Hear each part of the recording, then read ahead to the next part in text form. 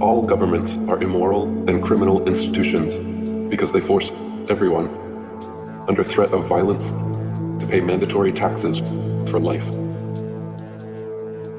There are hundreds of taxes, from property tax to income tax to inheritance tax. You must pay them all, or else the government will use the power and force of its machinery to seize your bank account, arrest you, and put you in jail. How is that any different than the mafia? Governments demand we pay our dues regularly, promise us we'll be safe and protected if we do, and if we don't, agents come around to shake us down or put us away. If taxes were voluntary, then governments wouldn't automatically be immoral or criminal, because they would be completely funded by donation only. Thus, their very existence limited by voluntarism. Name one thing that governments provide that people couldn't do better, easier, and more efficiently at the community level. There is nowhere on earth you can go that isn't controlled by a statist government. Every piece of land has been divided up and claimed by 196 nations, all of which are controlled by some form of forced governance. There is nowhere left on earth that sovereign, freedom-loving individuals can go live freely without a mafioso government forcing them to pay taxes and obey laws.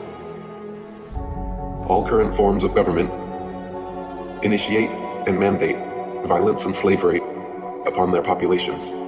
We are all slaves to our governments because every nation forces under threat of violence and kidnapping that we must pay them a percentage of our income.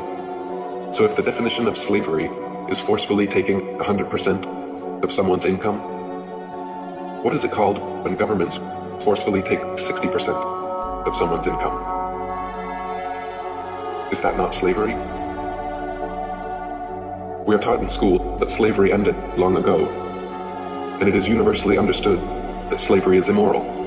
But if governments still are forcibly taking even 1% of their population's income, that is still slavery, and even 1% slavery is immoral. The very definition of the word government is mind control, and the vast majority of people worldwide are absolutely mind controlled by their governments, medias, and education systems to believe that their statist government is a moral and altruistic institution that exists for the benefit of the people. The reality is, of course, the opposite. The reality is that all nations are like open-air slave plantations, allowing their servant populations to choose their occupation, giving the illusion of freedom, then swooping in on payday to steal the fruits of your labor. This is why all governments are criminal and immoral, and why the only system of just governance is anarchism or voluntarism. There is no political solution to the problem of government.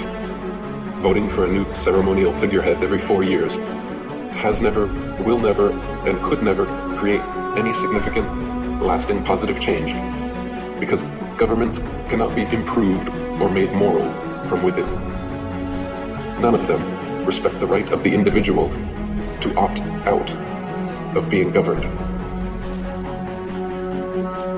All governments around the world initiate the use of violence in the form of police and coercion in the form of taxes, and this is absolutely immoral and unacceptable.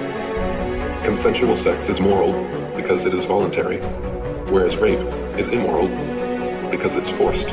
Similarly, things like charity donations and the free market are moral because they are voluntary, whereas theft and taxation are immoral because they are forced. The root problem festering within all governments around the world is not the rife internal corruption or criminality. Those are merely symptoms and side effects of statism. The paramount problem with government is that its mandates are mandatory. Its compulsions are compulsory. For governments to be moral institutions, all taxes and interactions must be made voluntary. If governments are honestly in existence for our benefit, then they must be voluntary, and never initiate the use of violence against their populations.